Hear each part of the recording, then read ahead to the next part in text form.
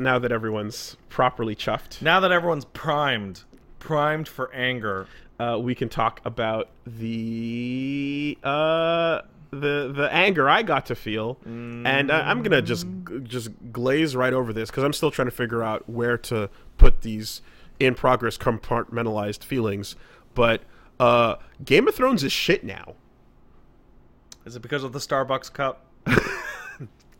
It's not. Is it because Daenerys likes Starbucks? It's not because of the Starbucks and she cup, doesn't like Tim Hortons. but it is emblematic. It is emblematic of the entire thing. The fact that they had a shot where the fucking Queen of Dragons, the Mother of Dragons, the Breaker of Chains herself, was sitting at a table and a cup of Starbucks was right in front of her and nobody caught it, shows you where D&D is at. So I watched that clip, just the 2-second clip, because, spoiler. That's whatever. where D&D is at. And I'm just like, whoo, like, it's so, like, oh my God, stop bitching. if Whatever, I was man. watching that, I would have gone, whoa, wait, what? Stop. I didn't notice it until Okay. Chatter actually It's told me dead about it center of the later. fucking screen. And then It's like- I did notice. I went back to go like, No, that's not to criticize you, because it is a 2-second cut. No, because the focus of the shot is on two other characters. Yeah, it's on, what's his face and whatever, but... Yeah.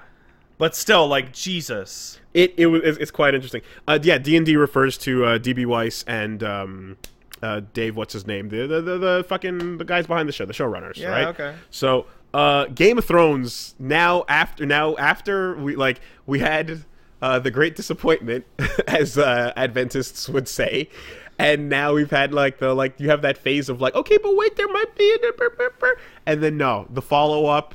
Exceptionally stupid writing. I want to point out... it just falls apart. It all falls down, and it's the exact opposite of Endgame.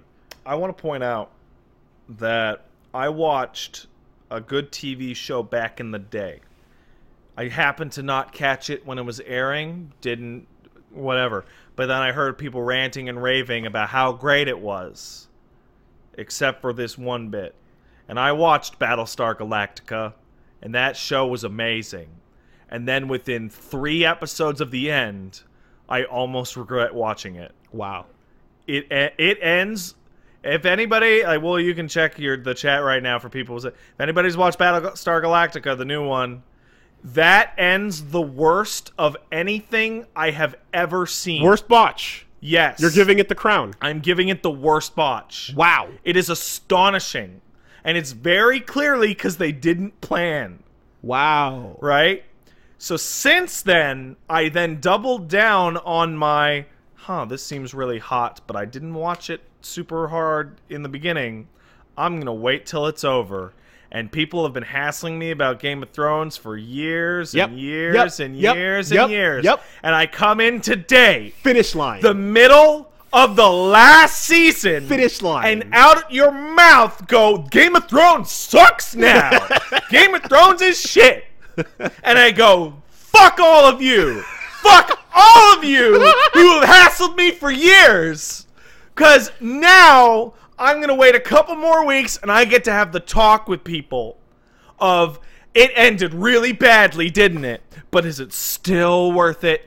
When it's not week to week, when it's not a conversation piece, when it's not, what's going to happen next, when it's just roll on through. I mean, you would have had a story that just ends like shit. You would have had a good time every Sunday if you were keeping up during the journey. The disappointment is so immeasurable in this type of situation. It's the anti-Endgame. It's the complete opposite. Nothing is worse than a disappointment years in the making. This is the Startwork. Oh my God. It is the complete opposite of Endgame. The Startwork? This is the Startwork. Game of Thrones is the Startwork. This is the Startwork. All right.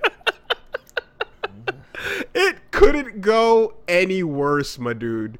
Like, laughably, and the best fucking part is, for years, right, there's always been an aspect where you could go in and start, you could start going into the theories and, like, crafting your explanations for why. How come, is that gonna go there? And the books would give you a little piece of lore. You take this thing, it's like, this didn't happen, but I know that this exists, so maybe they were informed by when you weren't sure why or what went down, there's always the plausible deniability that it's not what you thought it was because it's not what it seems. Yeah, because the story's only half done, and there's plenty of room for explanation or exploration or whatever. So this season, and I don't know when it started actually, but I noticed with this season, they started immediately, the moment the credits roll, after the credits, it immediately goes to inside the making of Game of Thrones. And you go right to the moment. So what it feels like what they wanted to do is kind of go like, when we get our red wedding type moments, then you go right towards like, oh my God, what were you thinking? How'd this go down? Whatever. Yeah. / if you have any viewers that are not really, what do you want to call it? Critical viewers? Sure. People that are not really thinking about what's happening. They're just responding to prompts and action. Passive audience. Passive audience. They can then get someone who tells them why things happened, and they might pick up on things that go, their brains were shut detail. off for otherwise, right? AKA the people who loved the third episode. So, for example, I'm gonna dance. Don't worry, everybody. But in Endgame, near the very end, there are characters that say things that I did not realize were callbacks to 5 movies earlier, because I was not active enough at the time. Right? So what ends up happening, right? Woolie, you're such an asshole. You're going for it today. I have thoughts. Today's your day in my little baby shoes, Woolie. I was woken up by construction hammering. Yeah. A little bit cranky. Woolie, it feels good to tell them they're stupid. Just keep going. So, what we get feels so immediately post-credits now Yeah. is the hard-cut interview to the fucking directors sitting there telling you exactly why they made the stupid decisions they made. That is... And completely explaining the worst justification you could ever imagine for them, such as, we were hoping that the viewer would forget what they saw 10 minutes prior. Shut up. Literally. That's not believable. We made this decision because we thought it would shock you and be surprising.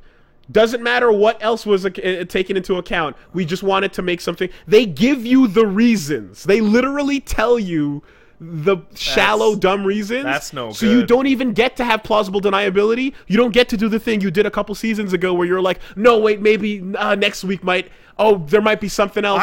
Because they tell you straight up. I think that we live in a world that I feel fairly confident in saying that being able to talk to the people behind works of art, creative endeavors, TV shows, paintings, music, whatever, is a massive mistake. Being able to talk to George R.R. Martin or J.K. Rowling or the showrunner of your favorite show or whom the fuck ever... Accessibility was a mistake? Like a massive fucking mistake. It's interesting because it allows them to tell you why the thing that you thought was cool sucks straight from the horse's mouth. Yes, it also enabled the growth of this entire industry. Well, that's different. We don't make art. We make garbage. Fair enough, but accessibility is a big part of why any of all this exists. However, there is a spoiling aspect to it that... not spoiling, a ruining aspect that, yes, when you get to hear straight seconds after your brain is trying to process why they made their decisions, they just straight up tell you the reasons why, and they're the worst reasons ever, and they're as bad as you think they are, and then that hurts you extra hard because you go, wait, someone who's making this dumb of a decision, how did you accidentally do something so cool so many seasons ago? And then you start to go, oh no, was it all Grimm? So was it the moment that they stopped having the actual books as source material? That's when we started getting, like, you know what I mean? But you're like, no, because there's moments where you're like, that was weird, but I bet it's going to pay off. And you start questioning the whole thing because you're like, someone making this dumb of a mistake doesn't make sense that you're that talented to go back and also do this cool thing. So now you're like, is it just that you're a master at adaptation as opposed to creating it originally? I don't know. But you have a point. I just have something I don't want to forget. I'm formulating, and I am listening to you. Because like when I'm talking dumb explanations, I gave you 2 of those. Yeah. One of my big favorites at this point is again in the same vein, a character who has a character who has encountered a huge weakness to their ability, Sure. right? Simply forgot Oh. that the enemy had found a counter, Oh, I see. is what the directors themselves say. Oh, they forgot. And so Wasn't that important? when they re-engage with the enemy And make the obvious mistake. and then end up losing, Yeah. it's because the character simply forgot Yeah. that the enemy had come up with A solution. a solution to Wow, their problem. That's great. This is super awesome. And I would never in a million years assume that. I would just assume, I was like, oh, they were, you know what I mean? I went a billion other places with it when I watched it, and I never would have thought that. And then I heard the director say themselves, forgot about the kryptonite. Superman forgot the kryptonite Forgot! hurts him. And He then, just forgot. and that's it. And then the story moves forward. So, this is wild because I'm going to use Battlestar Galactica as an example here because this is my experience with this thing. And it's also much older, so I feel safer. Bully is so wrong, wow. So I feel... Go ahead, bro. Welcome to my fucking... I know! Welcome to my world, man! It sucks out here! Go watch the fucking post-interview, asshole. What? Go listen to them say it. It's turning on! Go It's listen! happening! Oh, it's rise! Fucking Willie, rise! Lies. Yeah. All right, so Battlestar Galactica, I believe that the interviews with the cast, with the director, with the writers, the showrunners, etc., all happened after the series ended, right? Not middle, Okay. like now. Okay. Like, like most things. You talk to them at one DVD release or some shit, right? And so, one of the biggest story elements of Battlestar Galactica is that the Cylons can look like people and feel like people and are indistinguishable from a human being. I still want to go back and watch this. Someone recently talked to me about some dumb shit that happens. I'm talking about that dumb shit right Okay, now. okay. Don't worry. Don't Okay. worry. I got you. I got all of you at home. I'm good at this now. So, the question is, I think it's like episode 1 or 2, there are 12 people in this story that are actually robots. And they're actually double agents. Right? And have fun. And the characters know this as well. So have fun trying to fucking guess who the fuck is an evil robot for 5 seasons, right? Oh, wow. Okay. They get to the final season, and there's been some upheavals. There's been beloved characters and evil villains that turned out to be whatever, right? We're down 7. There's 5 to go, and the final season is all about figuring out who the final 5 are. And in fact, they constantly use the phrase "the final 5." Right? Is this the core of what people like about the show? No. Okay, There's a because lot- I've still been told The to core watch of what it. people like about the show is that it's a submarine drama in space. Okay, you're not taking away from me the reason No. to watch it right now. No. Okay. But the final 5, right? And then they reveal who the final 5 are in a big spectacle. Nice. Nice. French came out for a second there. That was weird. And you're like, huh? That doesn't make any sense. And then after the series wraps, they go, hey, what happened with the final 5? How come it was these characters that made no sense? And they go, well, we got to the last season and realized we hadn't decided who the final 5 were. In fact, we had never decided who any of them were up until the episodes in which they were revealed to be the character. So we realized there were only so many characters left. So we just picked 5 of them. Yikes. Okay, gotcha. Yeah. So we just picked him. Yeah, that's that Lost shit. Yeah. That's that Lost shit that I can't stand, where you basically build... Fuck you, mouse.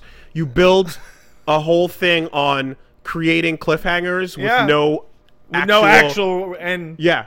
You're creating puzzle pieces with no receptor for where the puzzle piece goes. And the problem is that if I go back and watch that show, there are going to be large elements of that show that are fucking nonsense as a result of later decisions. You know how Revolver Ocelot and Metal Gear Solid always makes sense at the time, but if you go to the end of the story, get every motivation he actually has, and go back in time, realize that nothing he does ever made sense ever at any point that he ever did it at the time, it's like that.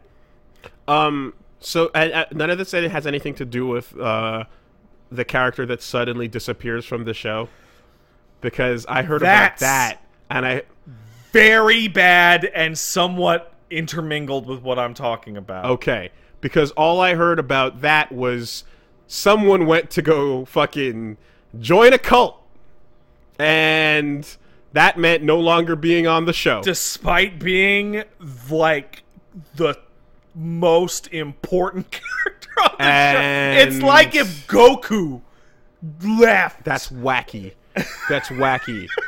It's so not. That fucking Smallville cult, man. And it was the same one, too. And the way that they leave and then come back. They come back for like an episode or two and they're like around, but it's like, that's nuts. And it's the most poorly explained thing in the whole show, to the point where magic gets introduced. Oh my god. Fucking magic. Fucking Chloe from Smallville ruined BSG. And oh dear. It's this thing where, like, Battlestar Galactica is one of my favorite shows. I am honestly yeah, it's amazing. Okay. I'm torn. Like, I honestly feel like, hey, watch it, and at season 4, at the end of season 4, make a decision which is easier to live with: the worst ending to a TV show ever, or not knowing how it turns out. And by that time, the thing we're talking about, the character leaving, that has already happened, so you get the taste of it. And I would say to you, imagine if that feeling was the whole thing. So remember how we discussed not wanting to see the things we like stick around long enough to suck? Yeah. And we talked about Vagabond and a couple other things. Talk about JoJo parts and all sorts of shit. Talk about Berserk, for fuck's sake. The saving grace of the cutoff, right? The saving grace of, like, the fucking the mercy killing, yeah, right, is that something like Firefly can happen, yeah, where they come back way later, yeah, and just bang shoot out a decent fucking movie, yeah, and then wrap that shit up, right? That's BSG best you can can't hope do for. It. BSG ends conclusively. Just come back with a Serenity and do it, and you know? Yikes. That's such a bummer, because the strength of BSG is a bunch of old dudes arguing in a boardroom about how they're running out of food. Like, that's the core of that show.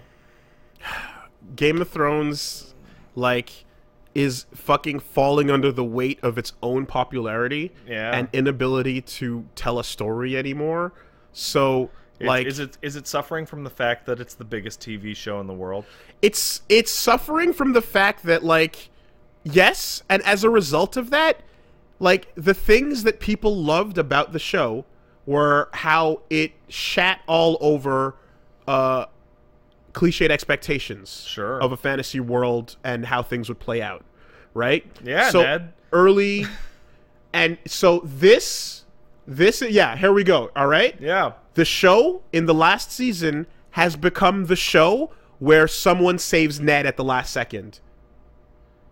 Right? The thing where you see Ned go down on the block and everybody is getting ready and they're like, well, there's no way they're gonna... Oh, fuck!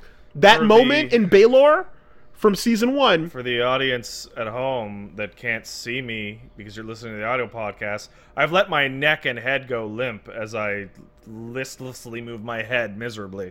That moment where everyone went, holy fuck! I can't believe it. They just did that.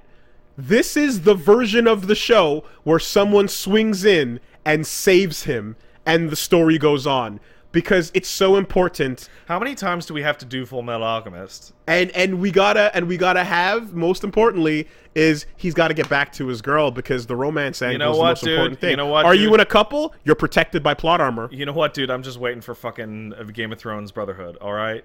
Well.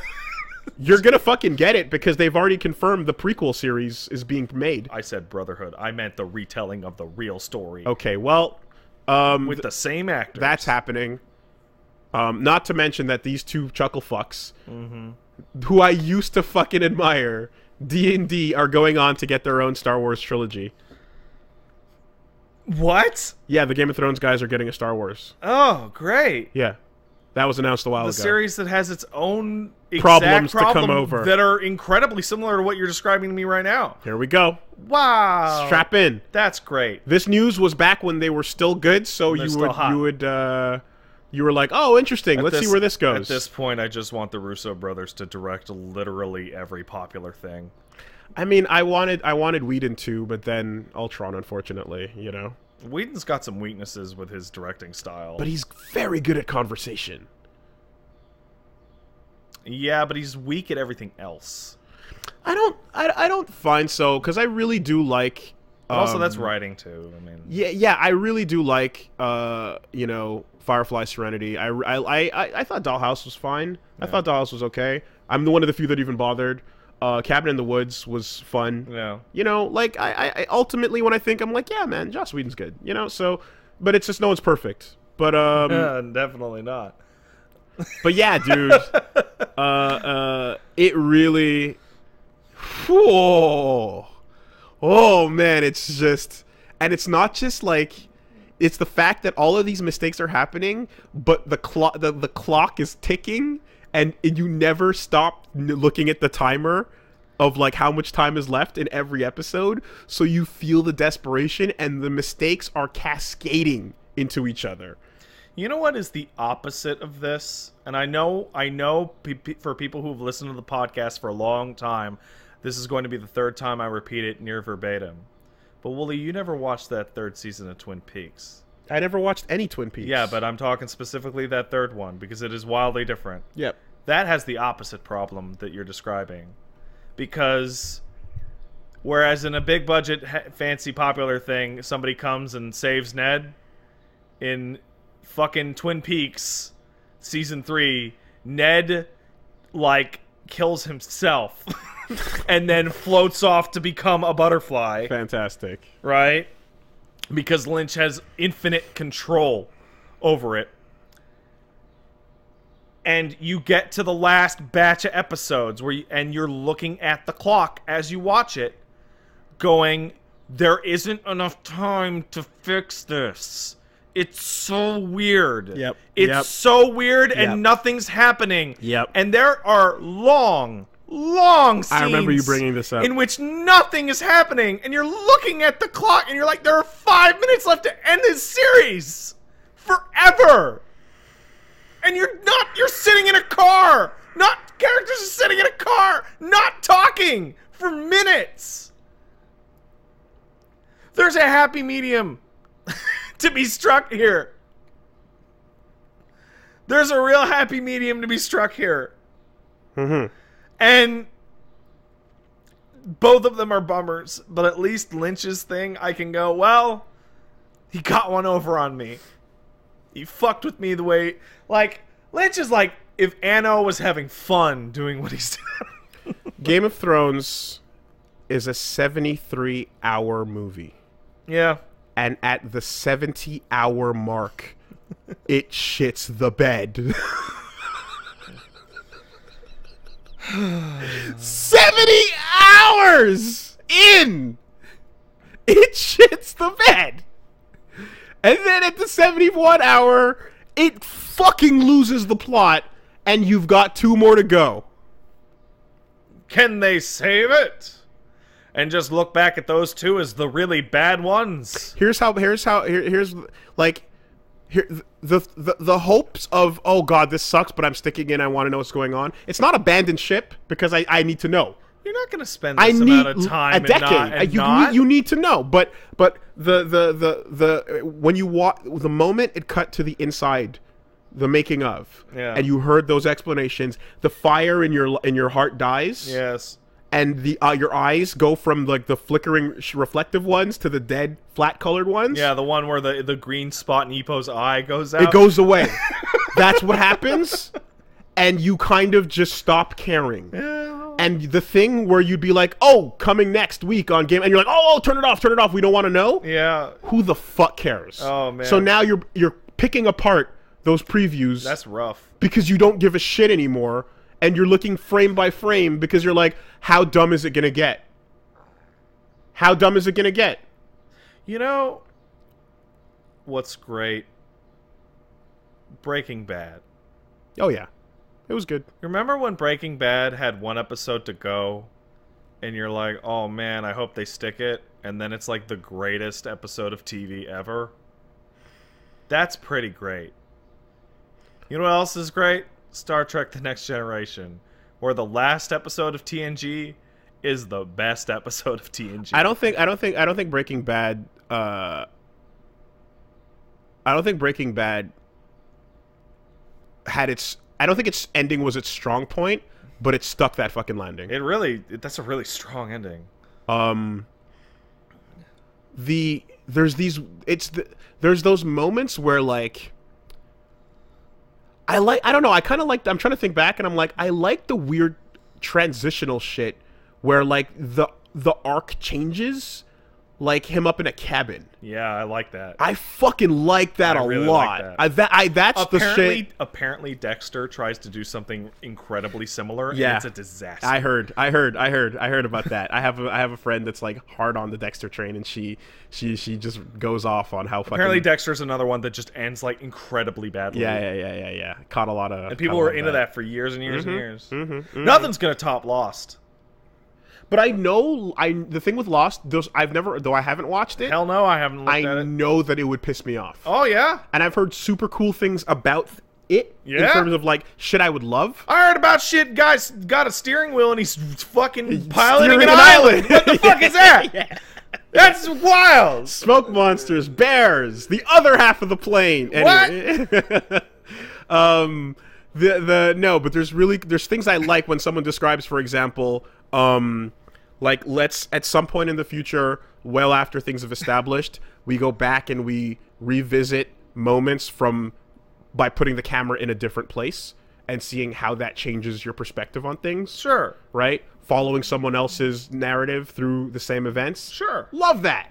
Rich writing, full of like character building juice. It's a good idea. Hell yeah. Yeah. But I would fucking lose my mind at early J.J. Abrams bullshit, not knowing where they wanted to go with it. I can't handle that. I would hate it the whole way through. So I don't think I'm ever gonna sit and do it. Anyway, this is where we're at now. You know, but yeah, I think you should like enjoy watch the first 70 hours of Game of Thrones. I don't do that. And then spite watch the last 4 or 3. We'll see. That shit hurts. You've seen all The Sopranos, right? Nah, never bothered. Never touched it? Not really interested. Not my thing. It's better than you think. It's not. It's just not my thing. It's not not my just aesthetic. like I don't care for that. like your image is probably just like Jersey trash mafia. Am I wrong? No, but there is more to it. Sure, I'm certain. Fair enough. But All right. I just nothing about it is appealing to me. Okay. You like your mafia in the Joe Pesci kind of I'm sense? much more like, I'll use a wildly different example, but I'm much more likely to just start watching Initial D despite my like non-interest in like drift car racing than I am Sopranos, because I'm just not interested in that fucking mafia internal life shit. Like, I don't care for any of those movies either. I like fucking Joe Pesci, which is why you were right to say that. Joe Pesci's the shit, but I don't really care for, like, Goodfellas or fucking Casino. I just care for Joe Pesci being insane in those movies. Sopranos is up because I bring it up because it's up there with Breaking Bad as like sure I'll believe that TV's best. You know what? I'll use an example that you can empathize with. Just like I don't care about the entire movie in Training Day, but I like seeing Denzel Washington do his crazy shit in that movie. But everything else that's happening in Training Day, who gives a shit? Who gives a fuck? Oh, the Russians are gonna get me for the money. Who fucking cares?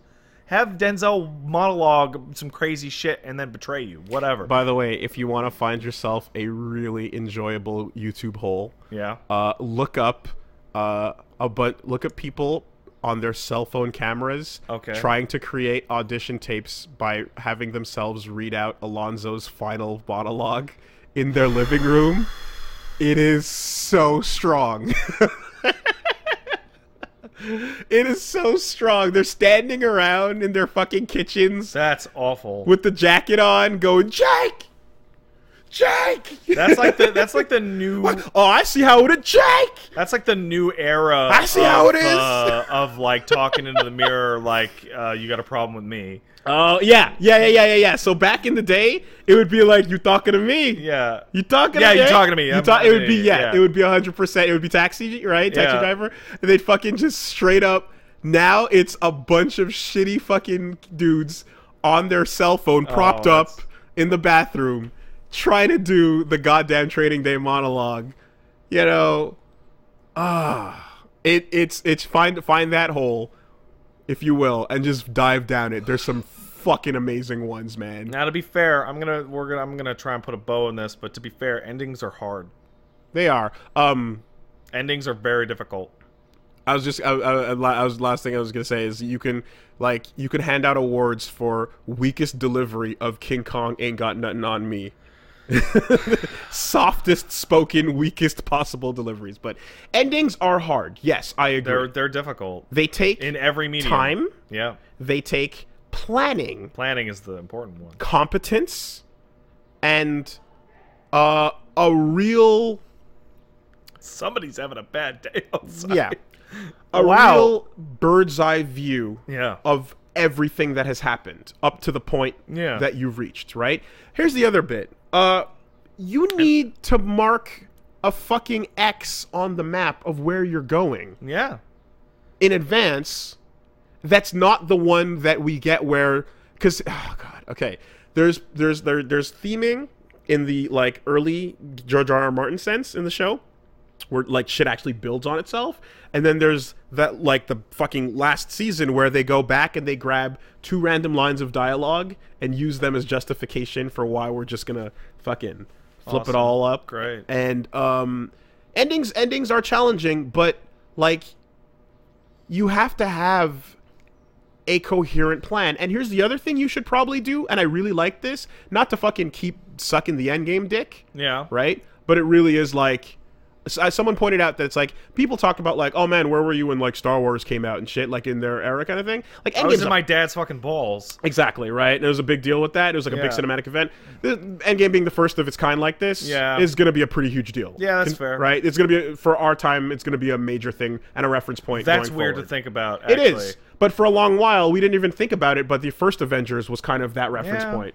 So this kind of just replaces that in a way. Yeah. Second highest grossing movie of all time besides Titanic. And it's on its way to beating it out. Yeah. Right? So, but not that money has anything to do with quality, but, what the fuck was my point? Yes, got it. So, apparently, parts of what helped in, like, the script coming together there was, despite the crazy, like, lockdown and security with like, people not knowing what the ending was going to be and whatnot, they straight up had fucking janitors and lighting dudes and sound boom guys on the set going, hey, can I make a quick suggestion? When, you know this part when the Ancient One is describing the thing? Why don't you, like, visually show it? Because it seems a little bit confusing to just hear her talking about it.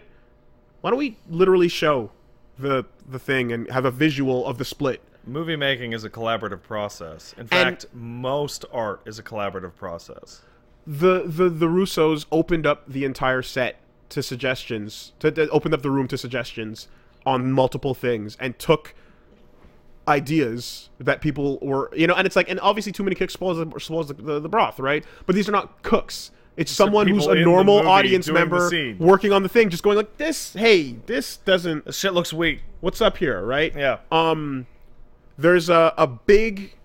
Okay, here's what I'll talk around this, but remember how they get the soul stone? Yeah, sure. Okay, so apparently that was going to go the opposite way. All right. And they had someone on the set that straight up, like, saw the way that was going to work out and went, That way's stupid. Don't rob this character of that moment. Yeah. Don't rob them. Okay. They deserve it. Yeah. And to think otherwise is being shitty. Yeah. Right? And they also kind of makes the movie better by removing. Yeah. What no, but it's like despite the reasons you put on paper and go, there's why we should go with this method, and then they're gonna go with that. It's like someone on the set just kind of went, no, don't do that, you know? And they went, oh fuck, you're right. And they turned and they switched it up, and it was way better. It works out way better that way, you know?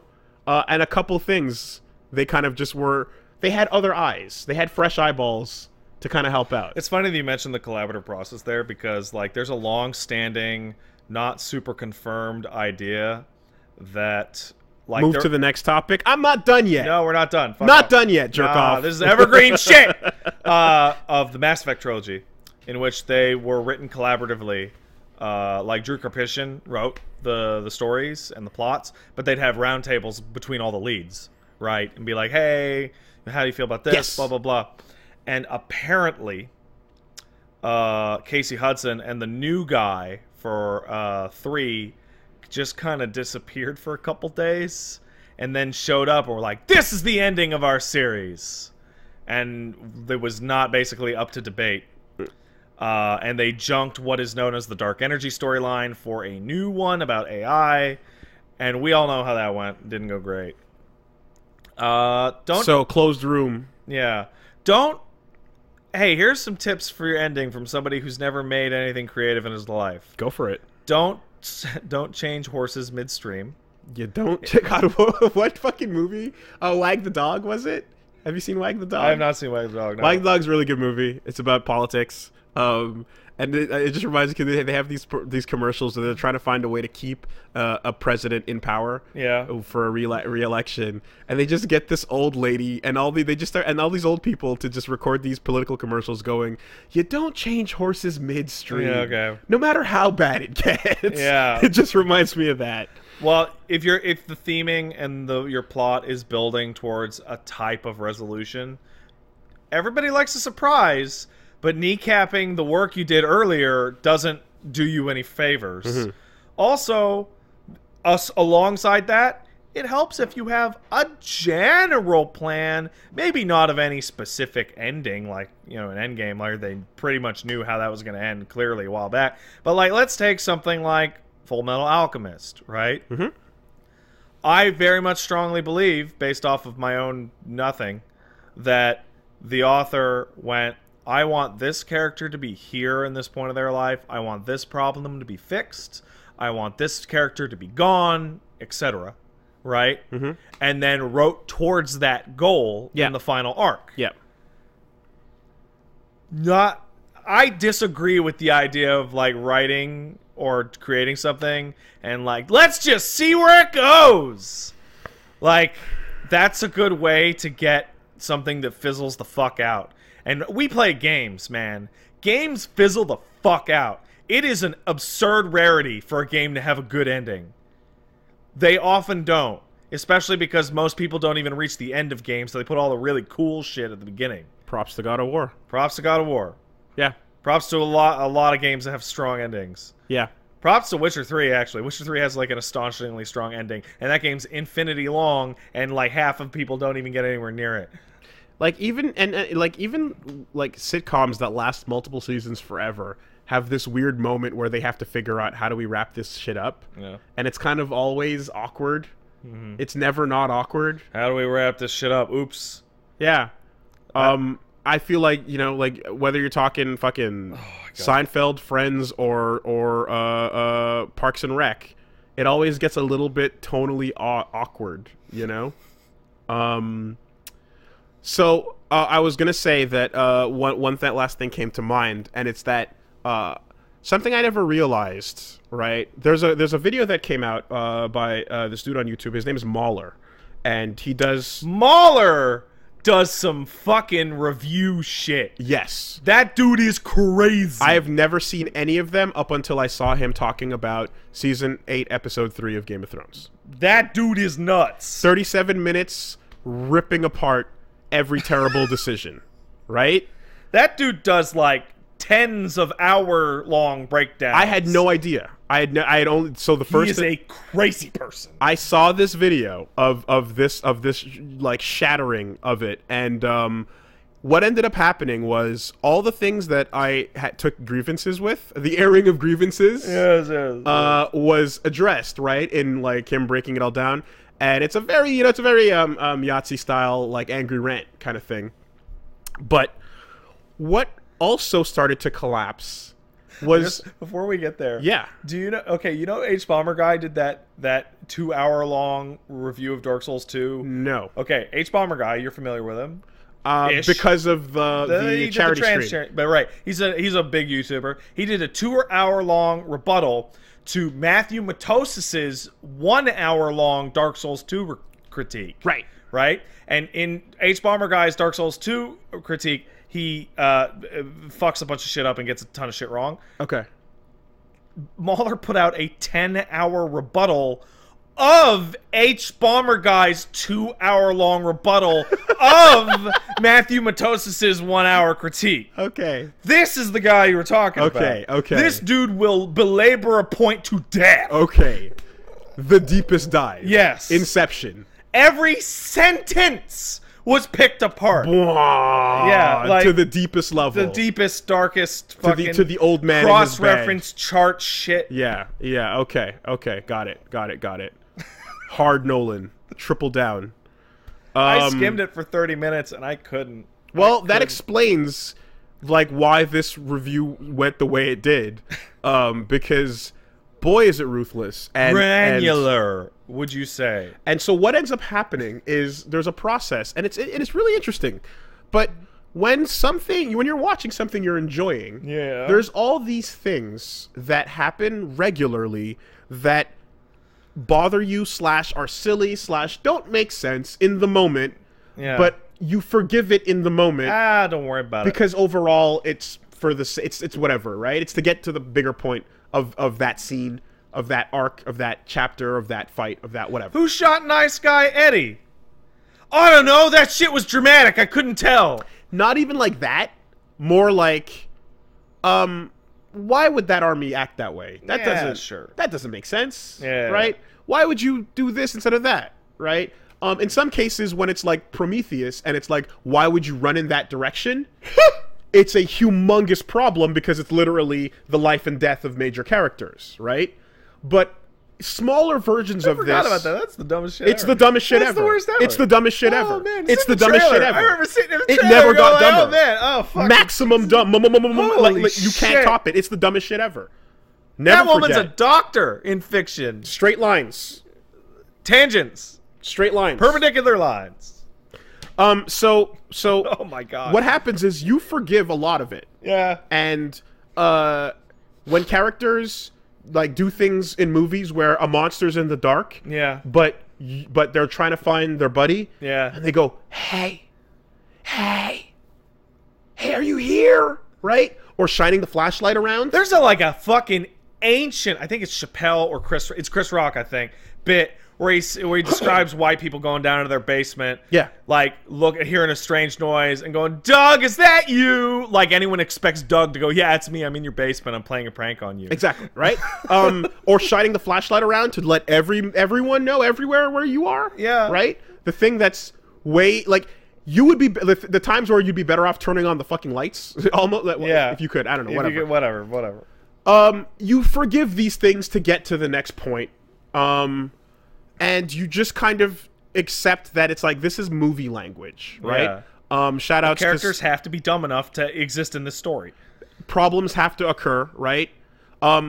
Let's split up. Why? Because if we stayed together as a unit, nothing bad could go wrong. We could physically overpower the threat, and there would be nowhere for the story to go. Therefore, let's split up to create weaknesses and create problems, right? But it's all right. One of the things that I really like about it is that let's all stick together so we can beat this clown with sticks. Sure, that's like a major point in the movie. Yeah, if we're all in the same room, and we all have pipes and shit, just beat on this fucking thing. Meanwhile, fucking nonsense movies that I'm watching that you've seen over time just have these things go down, and you're just like, okay, you're communicating in movie language, right? And your brain almost just accepts it in a way, even though it bothers you. Yeah. Shout outs because Steph showed me a video recently that was also about how characters have moments where, like, conversationally, no one does the thing. You know the anime thing where you walk, stop, your back turned to somebody, and you say, "Hey, Pat, I'll always be there," and then you keep walking away. Yeah, no one does that. Right? Or the thing where we were just talking about this on your fucking stream about Leon talking to himself, and it's like, I do that, but like not in a fucking situation where there's monsters around. Or the opposite, where you're walking away and I go, "Hey, Pat." I go, "What?" Don't forget, I Monday. Will. Okay, yeah. And then, or whatever. Or moments where, like, I say something and then I look off into the distance and I go, witty quip. Like, no one talks that way. You know what, right? actually, you remind me of? But it's movie language. It's a total non sequitur. One of the very first things in Pillars 2, you get a dialogue option where you wash up on a beach, and a guy goes, "Dude, what's going on?" And you can tell him all, like, what's actually going on. And one of them is stare wistfully out at the ocean for a moment before turning to him and go, "The gods have charged me with another dude." And it's like, that's a really fuck off. Woolie's taking things too seriously again. No, I'm trying to explain a point in an entertaining fashion. Relax. What I'm trying to say... If your butts weren't so hurt, you'd be more entertained. What I'm trying to say is that we get used to these things, right? And a lot of the times, if you end up enjoying the content at the end, you completely forget about those moments because you put them in gray life. Yeah. They're gray life damage. That wasn't a real hit. It healed back up because we got to the credits and it was fantastic. And you go, "Hey, how come they didn't climb out of the thing?" You go, "Don't worry about it. Whatever. The characters were they were scared, right? Whatever. No big and deal. It's fine. Yeah. But when it ends in catastrophe, yeah, all of that contextual, like, this is dumb, but I'm putting it away to enjoy where it goes. Shit, all that damage comes rushing back at once. I think. The bigger problem with me, the way I would phrase it in a story, is like, if you show me that the character is smart enough to realize something that I'm not smart enough to realize, but then show that they're dumb enough to make a mistake that I would never make, I have a problem. Exactly. And a very good excuse in many cases will be, "Hey man, just turn your brain off." I don't want to watch shit that turns my brain off. Sometimes I have used that phrase. Sometimes I understand. No, turn your brain off. Don't worry about it. Just sit back and enjoy the ride, right? I literally it depends what we're talking about. Depends on what you're talking about. We're seeing fucking Fast and Furious Hobbs and whatever the fuck. Hobbs and Shaw. Yeah. Turn your fucking brain off. Turn your fucking brain off. All the way. Leave it at home. Yeah. Don't even bring it. Yeah, don't put it in your bag. Don't do it. Don't be a Barney brain bringer. Yeah, fuck you. Yeah, get on your phone. In that... Turn your ringer way the fuck up. Yeah, turn it up. Susie Seat Kicker, hell yeah, get in. Fuck yeah. Dump this popcorn all over the kids in the front row. Fuck them. It really is, that does happen. But all that gray damage that you suspend comes back. And the point I'm bringing up is that Mahler addressed every single one of those tiny things that I saw and went, no one does that. But anyway, and kept like that was the end of it. Yeah. And then he brings all of those back, and you realize the whole episode is a critical string combo. Yeah. Of undropped botch the whole time. And then they cash it in, apparently. They cash the damage in. Yeah. At the last second. They really do. They lock out a couple of times. Like, it's like, something smart's about to happen. Press the wrong button. Lock out! Shadow counter! Like, they fucking cash all the damage in. And the things that I wasn't bothered by, because I was like, oh yeah, whatever, TV. Like, it comes back and I go, oh, that really was that dumb, huh? Yeah, I didn't, wow, and it's a funny thing. It's funny, because it happens in everything. For even real, the things you enjoy. I was talking about it earlier, but like, look at Revolver Ocelot. Look at where he ends up at the ends of some of those stories. And you go... But the journey was fine. And he goes, listen, he knew the thing that he just revealed to you all the way back then. So if he knew that, why the fuck did he do any of the shit in between the part where you reveal... Whatever. And you don't care because you had fun. Yeah. And it was fun all the way, and it ended well. Why'd you get in my way? And all that stupid shit happened. Whatever. Fuck you. It was fun. It's like, why did you get in my way, though? Yeah. Why didn't you just let me... Why didn't you just let me complete almost any game ever? Because we gotta have a boss fight, and I gotta also feel good about the fact that I think I'm better than you. I don't know. Wow. Oh, they told you about that, huh?